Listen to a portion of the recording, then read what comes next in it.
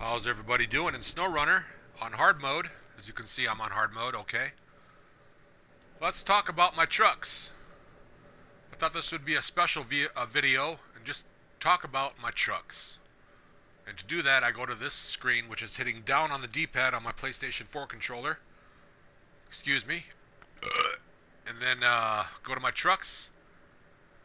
Starting here on the top, on the far left corner is the Dan. I love this truck. Oh yeah, it's got many uses. It's a powerful truck. The Scout 800, the raised suspension is a bad investment on this because it becomes way too flippable. It'll turn on its side way too much.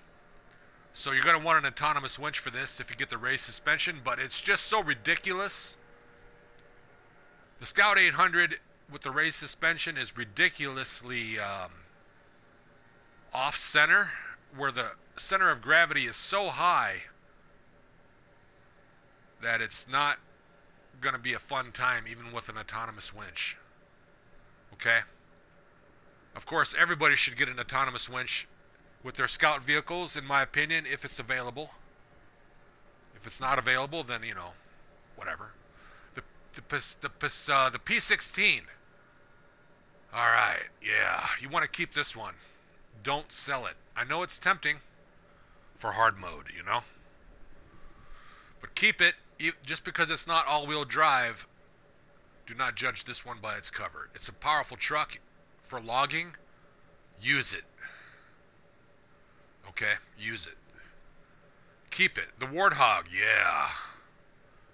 I got this one. This is nice. I still got to use it, though.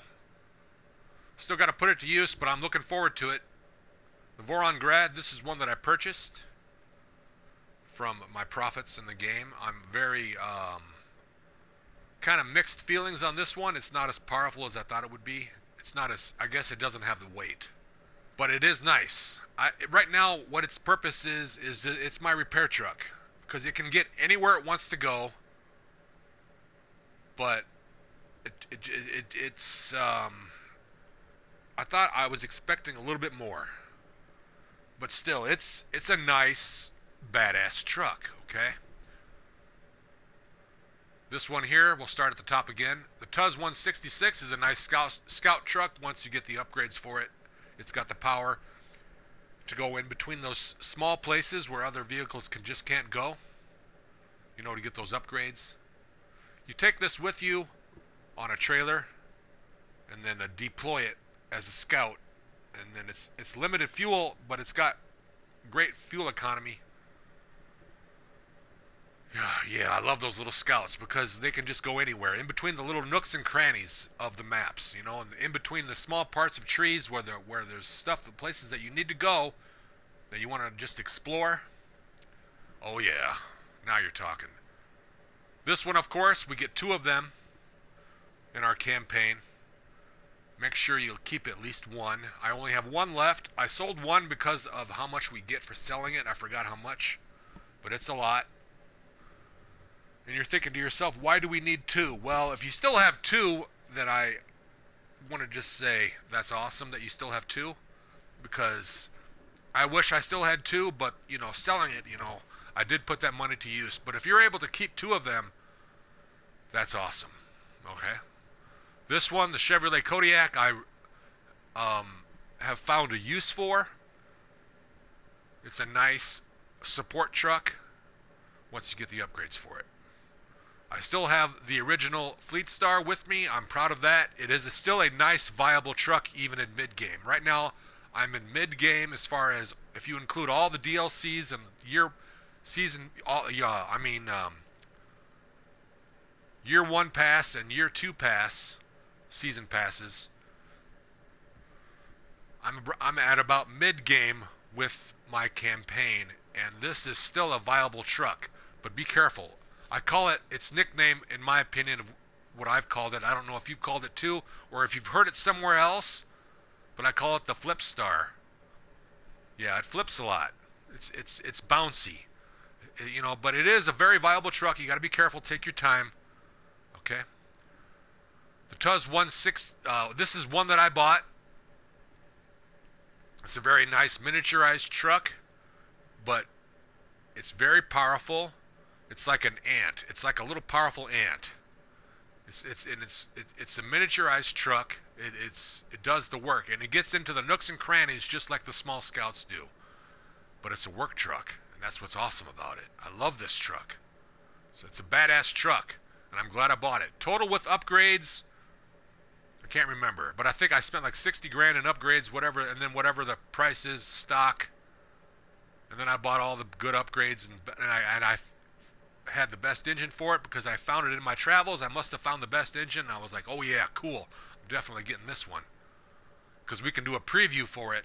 I always preview my trucks just like everybody else does, and then if I have the best upgrades for it, that increases its odds of getting purchased. And I'm glad I purchased this one. This one was an awesome investment. It has served its purpose 10 times over. Oh yeah. Caterpillar. We're going to start at the bottom and go up. Of course, everybody's got this. Do not sell it. It's a great rescue truck where other trucks just can't go. We're in deep, rough, marshy, deep, boggy terrain, you know, or big rocks. It's almost this one might as well be a tank. It's awesome, but it's slow, but it'll go anywhere you need to go. I've got 2 of these. You get one. The game gives you one for free on hard mode. I'm not sure about regular mode, but I know because I play hard mode. Once you unlock it, the game gives you one for free magically in your garage, and then I bought one, and I spent a total of about $150,000, including upgrades. And I've got 2 of these, and they are badass. They're just big, beastie, awesome work trucks. That, yeah! You know what I'm saying? This one sucks, but I still have it just because it was my starter truck. I don't like to sell trucks. I like to keep them. If I have to sell a vehicle, no. I'd rather just go to another map and figure out a way to make some money rather than sell a truck. So, even though this one is a piece of shit in the snow, it really is, even with the raised suspension and the best tires and the best engine, I am not impressed with this vehicle in the snow. So don't take it to, if you think you're going to get anywhere in the snow with this, you're going to better think twice. But it has its moments. It does have its moments, and it has become very useful, and I wouldn't be where I am in my campaign without it. But yeah, it could use a little tweaking, give it a little bit more power in the snow. It drives like its handbrake is always on in the snow. Just saying. Hey, even with the raised suspension and the biggest tires, it doesn't make sense to me. All-wheel drive. It doesn't feel realistic like real life, okay? It really doesn't. Tatra 805. This is one that I bought. A nice little miniaturized truck once again. I like having a small army, a small fleet of miniaturized work trucks that are just as powerful as their bigger counterparts. They're like little tiny work trucks, just like ants. That's the best way to describe them. They're just as powerful as little tiny ants, as far as their strength compared to their size and what they can do. And then you know, in Michigan there's a quarry which is very treacherous, and these little small work trucks can use those really small thin roads, and that's what I'm going to use them for. I've already got the this one here already set to go in Michigan. Yeah. I'm still working on Michigan, believe it or not. I went back and came back. That's, if you want to ask me in the comments how I did that. I did it, okay, I did it during the glitch. I took advantage of it during the glitch that just recently happened with the Update 8, where it turned our hard mode game into regular mode, you know? Yeah, I took advantage of it just like I think some of us did, and I'm not proud of it. I did sell some trailers that I didn't need anymore. I mean, come on. And then I teleported some vehicles for free to Michigan, 4 of them. So I'm going to finish up Michigan, because right now in Michigan I only have like 79% complete. Right now. And there's still some money to be made in logging and some other missions and tasks that I didn't finish. So I took advantage of it, and I took advantage of the fuel. I've got fuel set up. I've got 4 trucks set up in Michigan. And, you know, since we're talking about it, yeah. But now hard mode, we're back to hard mode, and I just want to thank the game for fixing that patch. Thank the developers. The Step 310. Oh yeah, this is a heavy truck. Its nickname is Tega's little brother, the Tega 6436, the Tega family. The Tega family brothers, this is the little brother of the Tega family. And a lot of people give it hate because it's got a little bit smaller fuel tank than what they expected. It could use a little bit more capacity on the fuel tank, but it still does its job as long as it sticks within the supply fuel lines that we set up, the supply lines that we set up with our fuel. As long as it sticks to those and sticks to that path and follows along, doesn't stray too far, this truck will serve you well. It's a great rescue truck because it's got the weight behind it. It's a heavy truck. You know, look it up on Google. I did. That's how I found out. Yeah. Or was it SnowRunner Wikipedia? That might have been it too. The Dairy Longhorn. Let's continue. This is a beast of a truck. I've got the best upgrades for it. I finally got them. And once I got them, I am not looking back on this one. This is something I will never sell. It will get your cargo from point A to point B in even the steepest terrain. It's got the balls, okay? Oh yeah, that's a nice truck. The White Western Star. This one we get in the very beginning of the game, in the you know, and I believe in Michigan, if I'm not mistaken, right? Of course. Or is it Alaska? You know, I can't remember.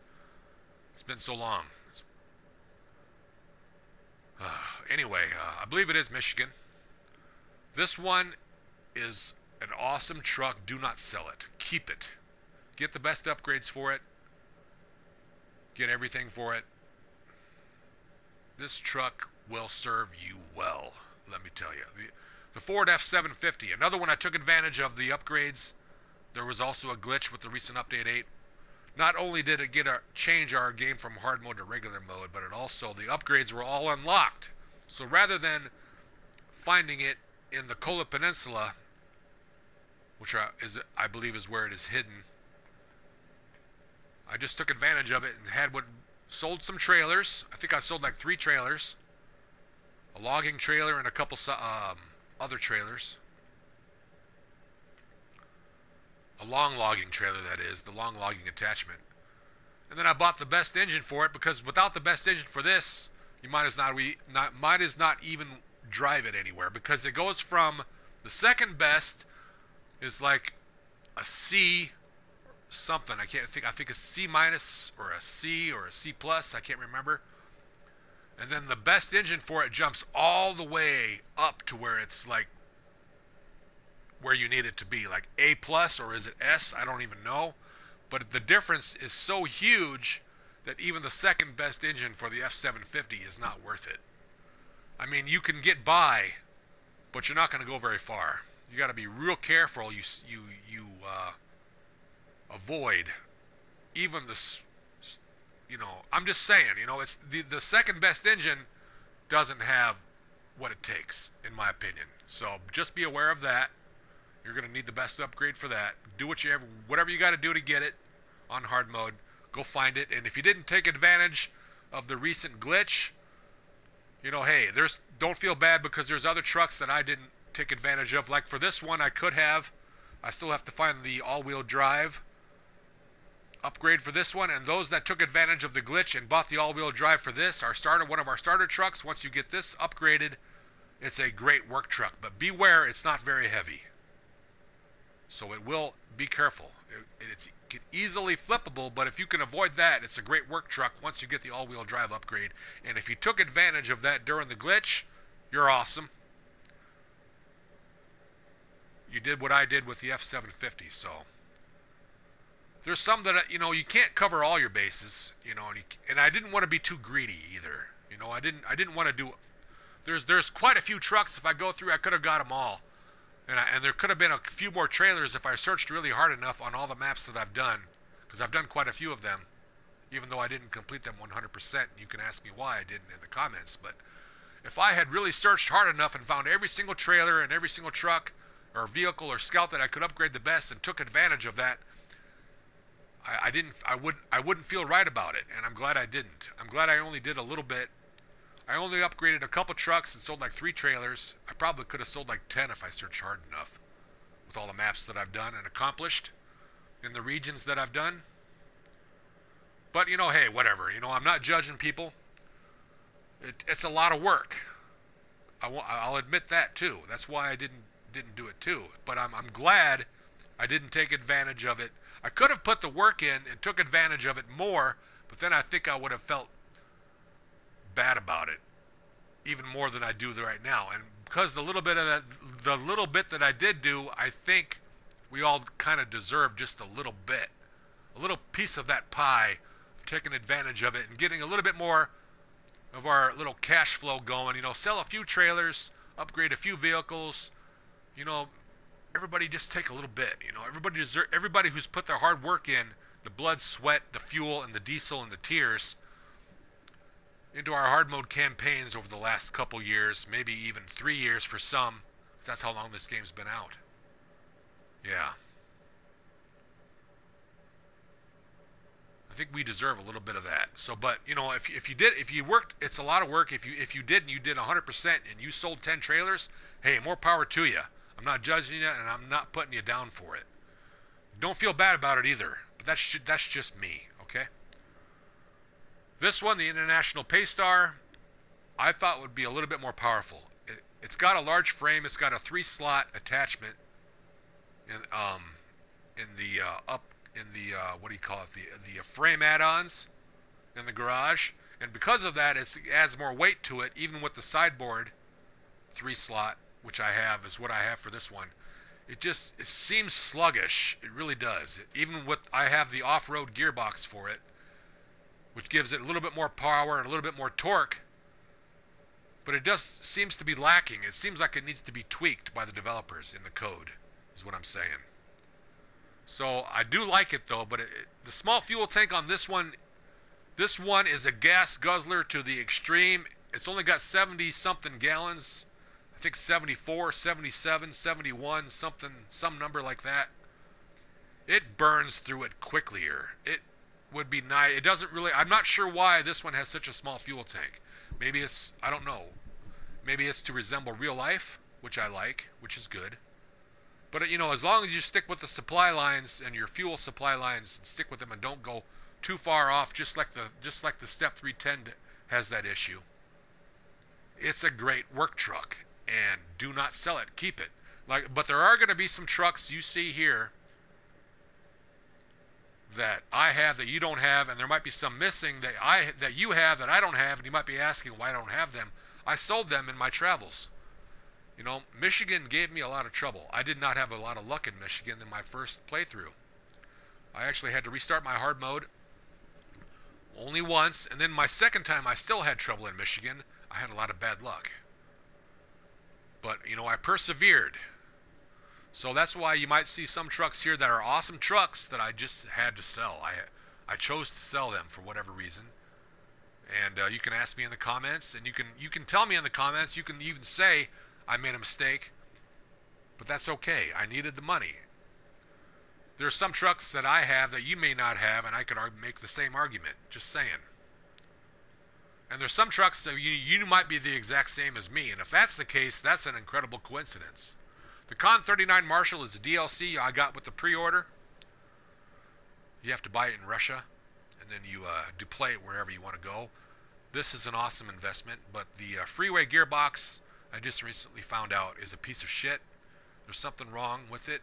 It needs to be tweaked. And that's just not me saying it. Other YouTubers have agreed, and they've made content about it. So I'm not the only one. But that's another story, and I could talk for about 1,000 miles on that one, and I'm not going to. I made a video about it already. Or I made quite a few videos about it where I talk about it, actually. It just comes up in the conversation, you know.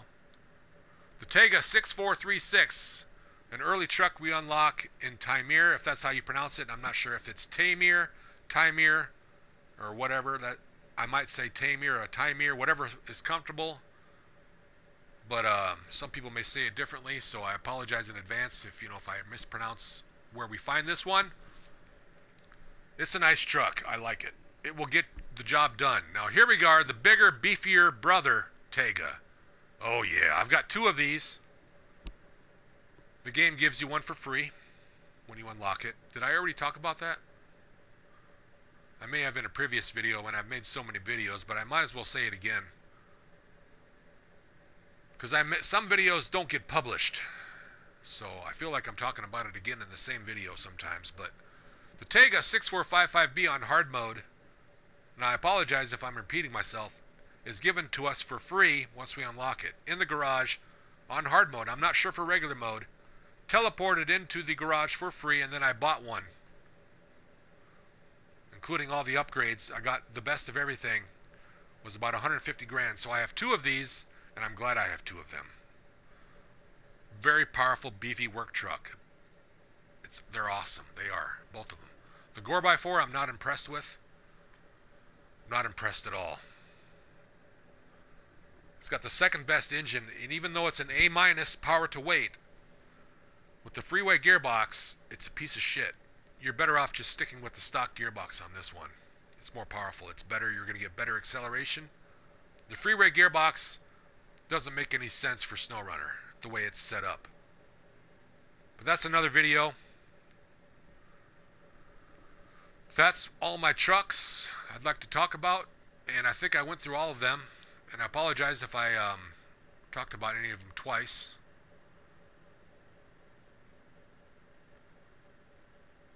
You know, but everybody, you know, let me know what you think about all of this, and let me know what trucks you have that I don't, that you kept, and let me know how they've served you, and maybe what trouble you had getting them to the garage. Was it worth it? Have they served their purpose? Are you glad you kept them? Are you glad you didn't keep them? Whatever, you know, let me know. I'm curious. I sincerely am curious, because I want to know. I want to know how your hard mode campaign is going, just like mine. Okay. Now, just before, until we end this video, let me just show you everything that I've done. 43% of Tennessee, but I'm still working on it. All of them, including all the DLCs, not including Update 8. I'm not sure. I think I still have to unlock it, even though I have the Year 2 pass. It's not including in these statistics because I haven't unlocked it yet, even though it is there. All I got to do is just tell my PlayStation 4 to unlock it, and that's easy to do. I know how to do it. So just so that, be aware of that. Michigan, I'm back into it. I'm going to finish up there. Alaska, I'm done with. You can ask me why it's not 100% if you'd like in the comments. I'll tell you why. Same with Taimyr. I'm coming back, though. I'm coming back to Taimyr. There's still a lot of money to be made in Taimyr. At least a couple $100,000 more. Kola Peninsula kicked my ass. So far, I've broke even. I have broken even in the Kola Peninsula. This map kicked my ass. I had a lot of bad luck, but I did get the Ford F-750 out of it, so I'm happy about that. Let's continue. The Yukon I have not been to yet. I'm looking forward to that. There's a ton of money to be made there. At least $500,000 or more. Yeah. Not including overhead costs, of course, where the fuel and deployment fees. Okay. Wisconsin, I have completed. You can ask me why it's not 100% in the comments. I'll let you know. But I have the reasons that I have, but that's better left in the comments because it's kind of complicated as to why I don't have 100%.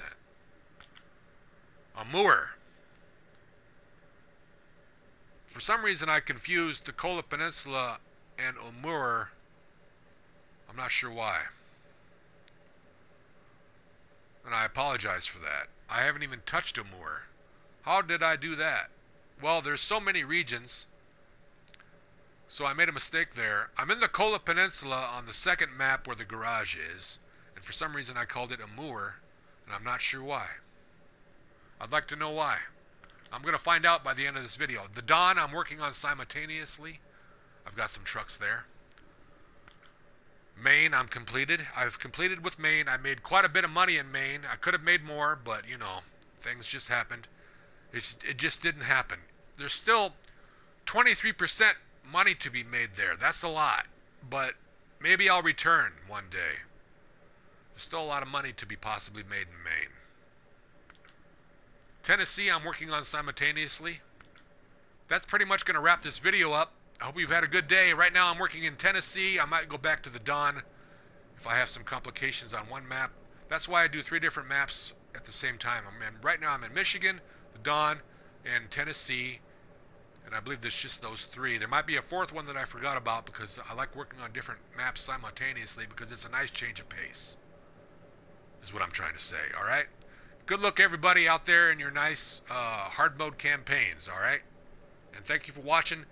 Hit that like button and hit that subscribe button, because it really lets me know that this channel is going in the right direction, because, you know, this is a lot of work. Doing this is not easy. This is a full-time job, believe it or not. Yeah. Have fun out there in SnowRunner. Thanks for watching.